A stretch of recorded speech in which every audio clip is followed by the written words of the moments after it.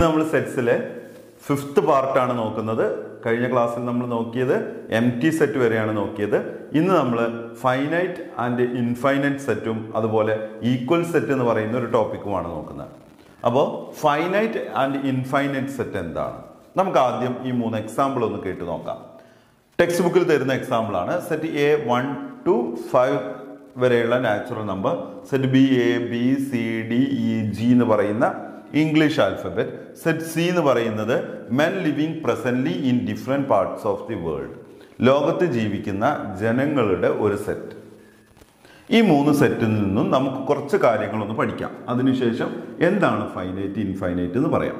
ഈ set A നോക്കൂ, consist of A definite number of elements ആണ്. നമുക്കൊരു പ്രത്യേക എണ്ണമുണ്ട്. നമുക്കിതിലെ കൃത്യമായി എണ്ണം പറഞ്ഞു കൊടുക്കാൻ കഴിയും. എ എന്ന സെറ്റിൽ എത്ര നമ്പേഴ്സ് ഉണ്ട്? 1 2 3 4 5 numbers. Number of set A equal to 5. അല്ലെങ്കിൽ power of set A, power of set A, power of set A equal to 5. അപ്പോൾ ഒരു സെറ്റിലെ നമ്പർ ഓഫ് എലമെന്റ്സ് നമുക്ക് കൃത്യമായി പറയാൻ പറ്റണം. അങ്ങനത്തെ സെറ്റുകളാണ് ഫൈനൈറ്റ് സെറ്റ് എന്ന് പറയുന്നത്. ഇത് ഫൈനൈറ്റ് ആണോ ഇൻഫൈനൈറ്റ് ആണോ? 1 2 3 4 5 6 ആര് വന്ന് എണ്ണിക്കഴിഞ്ഞാലും പവർ ഓഫ് ബി എന്ന് പറയുന്നത് 6 ആയിരിക്കും. 6 എലമെന്റ്സ് ആണ് അതിലുള്ളത്. അതുപോലെ men living presently in different part of the world, ലോകത്ത് ജീവിക്കുന്ന ജനങ്ങളുടെ ഒരു സെറ്റ്. ഈ സെറ്റിന്റെ ഉള്ളിൽ എത്രയെങ്കിലും വലിയൊരു നമ്പർ ആയിരിക്കാം അല്ലെ, എന്നാലും കൺസിസ്റ്റ് എ ഡെഫിനിറ്റ് നമ്പർ എന്ന് നമുക്ക് പറയാം. കൃത്യമായ ഒരു നമ്പർ ഉണ്ടായിരിക്കും അതിൽ. അതുകൊണ്ട് നമുക്ക് നമ്പർ ഓഫ് സി അല്ലെങ്കിൽ power of C is A ഒരു ഹ്യൂജ് നമ്പർ അല്ലെങ്കിൽ ഒരു ബിഗ് നമ്പർ ആയിരിക്കും. എന്നാലും നമുക്ക് പറയാൻ ഇപ്പൊ കഴിയില്ലെങ്കിലും ഇറ്റ്സ് എ നമ്പർ. അതുകൊണ്ട് എ ബി സി സെറ്റുകളിൽ നിന്ന് നിങ്ങൾക്ക് മനസ്സിലായ കാര്യം, ഇതിൽ കൃത്യമായി എണ്ണം നമുക്ക് പറയാൻ കഴിയും. കൃത്യമായ എണ്ണം പറയാൻ കഴിയുന്നതാണ് ഫൈനൈറ്റ്. നമുക്ക് എന്താണ് ഫൈനൈറ്റ് സെറ്റ് നോക്കാം. A set which is empty ആണെങ്കിലും ഇതൊരു എംപ്റ്റി സെറ്റാണ്. എംപ്റ്റി ആണെങ്കിലും ഡി എന്നൊരു set എംപ്റ്റിയാണ്. Number of D equal to 0. Number of D എന്ന് പറയുന്ന സെറ്റിൽ 0 എലമെന്റ് കൃത്യമായി പറയാൻ പറ്റുന്നുണ്ട്. അങ്ങനെയാണെങ്കിൽ എന്താണ് ഫൈനൈറ്റ് സെറ്റ്? ഫൈനൈറ്റ് സെറ്റ് എന്ന് പറഞ്ഞു കഴിഞ്ഞാൽ consist of empty. A set consist of empty or definite number of element. ഒരു കൃത്യ എണ്ണം, ഒന്നുകിൽ എംപ്റ്റി ആയാൽ മതി അല്ലെങ്കിൽ definite number of element. Finite set is A set. ഇത്ര സെറ്റുകൾ കണ്ടതിൽ നിന്ന് നമുക്ക് മനസ്സിലായത് finite set is A set which is empty or definite number of element.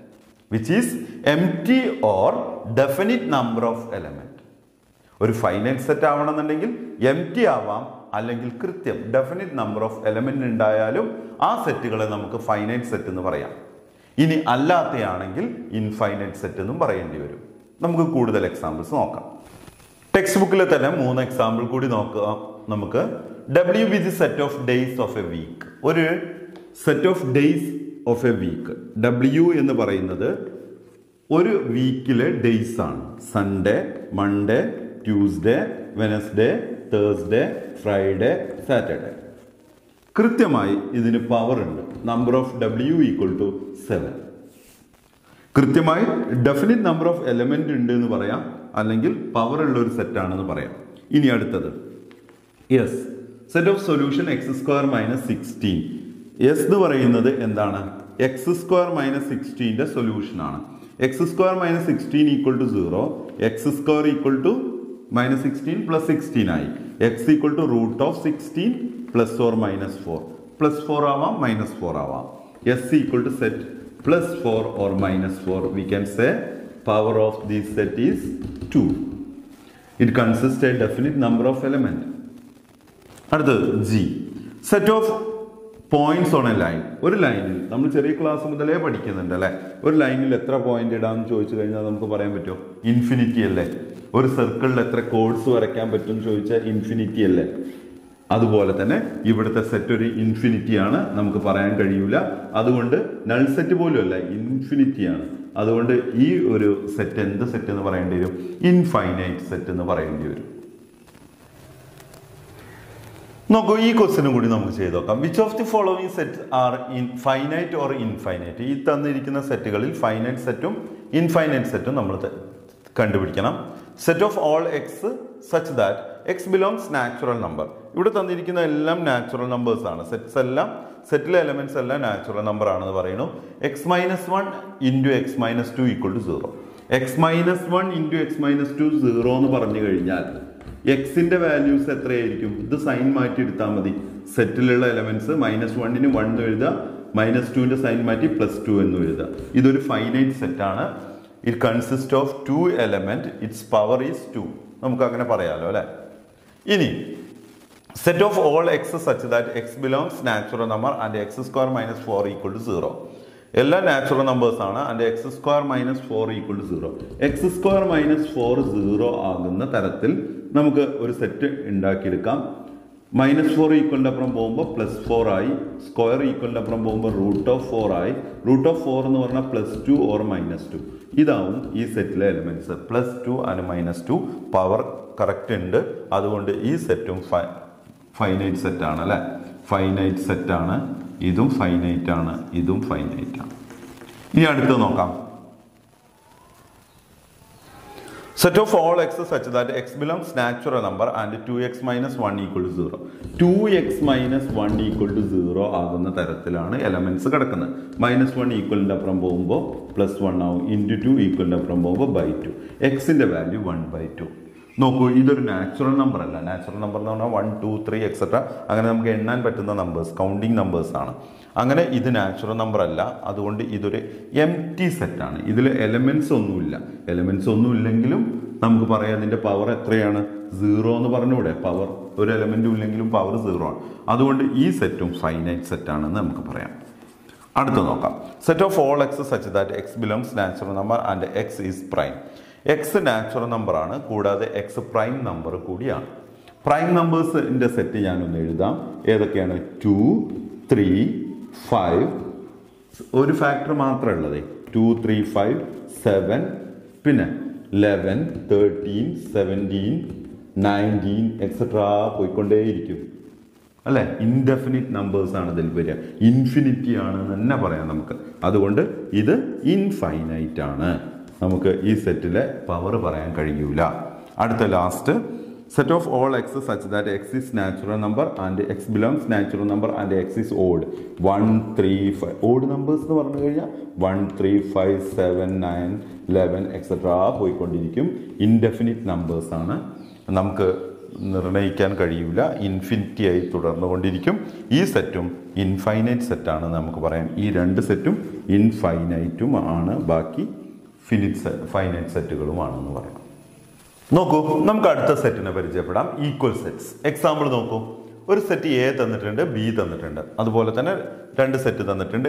ഒരു സെറ്റ് എ പി, രണ്ട് സെറ്റുകൾ തന്നിട്ടുണ്ട്. അത് ഇതിലെ എലമെന്റ്സ് നോക്കാം. 1 2 3 4. ഇവിടെയോ അതേപോലെ 1 2 3 4 കറക്റ്റ് ആയിട്ടുണ്ട്. എന്താണ് ഈക്വൽ സെറ്റ്? രണ്ട് സെറ്റുകൾ ഈക്വൽ ആവണമെങ്കിൽ if 2 sets said to be equal, they have exactly the same element. രണ്ടിലും സെയിം എലമെന്റ്സ് ഉണ്ടായിരിക്കും. Exactly the same element. അങ്ങനെയാണെങ്കിൽ ആ സെറ്റുകളെ നമുക്ക് ഈക്വൽ സെറ്റ് എന്ന് വിളിക്കാം. അല്ല എങ്കിൽ നോട്ട് ഈക്വൽ എന്ന് പറയേണ്ടി വരും. രണ്ട് സെറ്റുകൾ ഈക്വൽ ആവുന്നത് എപ്പോഴാണ്? രണ്ട് സെറ്റിലും സെയിം എലമെന്റ്സ് ഉണ്ടായിരിക്കണം. സെയിം എലമെന്റ്സ്, അത്രയേ ഉള്ളൂ കണ്ടീഷൻ. നമുക്ക് ഈ രണ്ട് സെറ്റുകളും ഈക്വൽ സെറ്റ് ആണോ നോക്കാം. Let A be the set of prime numbers less than 6. A എന്ന് പറയുന്ന സെറ്റ് 6നേക്കാൾ കുറവായ പ്രൈം നമ്പേഴ്സ് ആണ്. 2 3 5 അല്ലേ 6നേക്കാൾ കുറവായ പ്രൈം നമ്പേഴ്സ്. 2 3 5. പി എന്ന് പറയുന്നത് എന്താണ്? Set of prime factors of 30. 30ന്റെ prime factors എത്ര കൊണ്ട് ചെയ്യാൻ? 2 കൊണ്ട് ചെയ്താൽ 15, 3 കൊണ്ട് ചെയ്താൽ 5, 5 കൊണ്ട് ചെയ്താൽ 1, 2 3 5. പി എന്ന് പറയുന്ന സെറ്റും 2 3 5. നോക്കൂ, നമുക്ക് പറയാം set A and P contains same elements. Therefore, set A and set P are equal set. എന്താണ് ഈക്വൽ സെറ്റ് എന്ന് മനസ്സിലായല്ലോ? സെയിം എലമെന്റ് ആയിരിക്കണം രണ്ട് സെറ്റുകളിൽ. കൂടുതലും ഉണ്ടാവാൻ പാടില്ല, കുറവും ഉണ്ടാവാൻ പാടില്ല. അത്രയേ ഉള്ളൂ കണ്ടീഷൻ. ഈ ഒരു എക്സാമ്പിൾ കൂടി ഈക്വൽ സെറ്റിന് എക്സാമ്പിൾ നോക്കാം. Set A B C D E, ഇതിൽ ഏതെല്ലാമാണ് ഈക്വൽ സെറ്റ് എന്നുള്ളത് നോക്കാം നമുക്ക്. അതിൽ റോസ്റ്റർ ഫോമിൽ തന്നതുണ്ട്, സെറ്റ് ബിൽഡർ ഫോമിൽ തന്ന 4 എണ്ണം ഉണ്ട്. അപ്പോൾ നിങ്ങൾ എക്സാമിന് ഇങ്ങനെ കിട്ടുകയാണെങ്കിൽ തന്നെ അത് സെറ്റ് ബിൽഡർ ഫോമിൽ നിന്ന് റോസ്റ്റർ ഫോമിലേക്ക് ആക്കി കഴിഞ്ഞാൽ വളരെ സിമ്പിളായിരിക്കും. എ സെറ്റ് ഇനി നമ്മൾ മാറ്റാനൊന്നുമില്ല, 0 ആണ് അതിലെ എലമെൻറ്റ്. നൾ സെറ്റ് അല്ല, ഒരു എലമെൻ്റ് ഉണ്ട്, ആ എലമെൻ്റ് ആണ് 0. ബി സെറ്റ് പറയുന്നത് നോക്കൂ, എക്സ് എന്ന് പറയുന്ന, അതായത് ഇതിലെ ഓരോ എലമെൻറ്റും 15നേക്കാളും വലുതുമാണ് 5നേക്കാൾ ചെറുതുമാണ്. 15നേക്കാൾ വലുത് 5നേക്കാൾ ചെറുത് എന്ന് പറയുന്ന നമ്പേഴ്സ് ഉണ്ടോ? 15നേക്കാൾ വലുതാവണം, എന്നാൽ 5നേക്കാൾ ചെറുതുമാവണം. ഇങ്ങനെ നമ്പേഴ്സ് നമുക്ക് കിട്ടും? ഇല്ല. അപ്പോൾ ഈ ബി എന്ന് പറയുന്ന ഒരു സെറ്റ് നൾ സെറ്റ് ആണെന്ന് നമുക്ക് പറയാൻ പറ്റും. നൾ സെറ്റാണ്. സി എന്താ പറയണത്? X minus 5 equal 0. അങ്ങനെയാണെങ്കിൽ ആ എക്സ് എന്നുള്ള എലമെന്റ് എത്രയായിരിക്കും? X equal to -5 equal to പോകുമ്പോൾ +5. ഓരോ എലമെന്റും 5 ആയിരിക്കും. ആകെ ഒരു എലമെന്റേ ഉള്ളൂ, ആ എലമെന്റ് 5 ആയിരിക്കും. സി എന്ന് പറയുന്ന സെറ്റ് 5 ആണ്.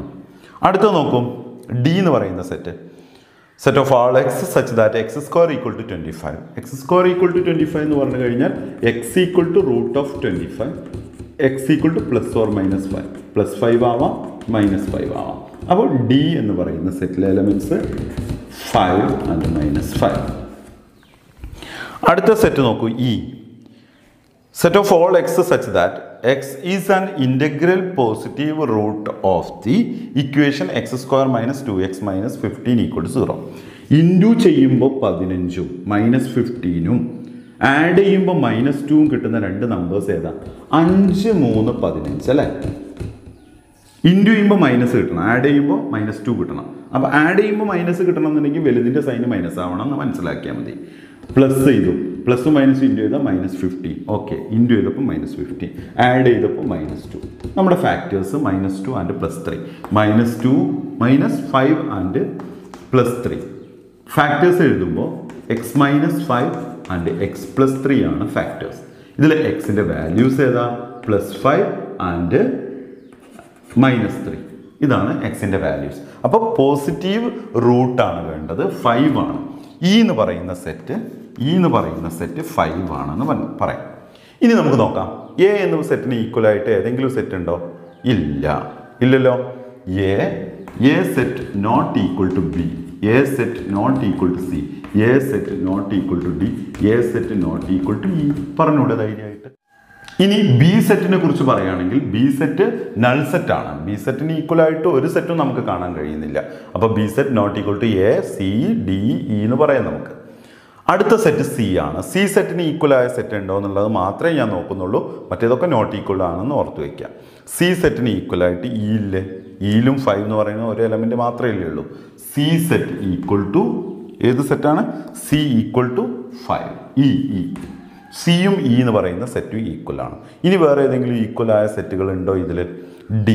ഡിയിൽ എലമെന്റ്സ് 5 ആൻഡ് -5. വേറെ ഏതും ഈക്വൽ സെറ്റുകൾ നമുക്ക് കാണാനില്ല. സിയും ഇയും ഈക്വൽ സെറ്റാണ്, മറ്റെല്ലാ സെറ്റുകളും നോട്ട് ഈക്വൽ ആണ്. ഇന്ന് എടുത്ത ടോപ്പിക്ക് ഈക്വൽ സെറ്റാണ് ഏറ്റവും ഇമ്പോർട്ടൻ്റ് ആയി പറഞ്ഞത്. സിമ്പിളായി മനസ്സിലായി എന്ന് കരുതുന്നു. ഒരു സെറ്റിലെ എല്ലാ എലമെന്റ്സും മറ്റേ സെറ്റിലും ഉണ്ടായിരിക്കണം, സെയിം എലമെന്റ്സ് ഉണ്ടായിരിക്കണം. അങ്ങനത്തെ രണ്ട് സെറ്റുകളെയാണ് നമ്മൾ ഈക്വൽ സെറ്റ്സ് എന്ന് വിളിക്കുന്നത്. ഓക്കെ, അടുത്ത ക്ലാസ്സിൽ കാണാം. Thank you.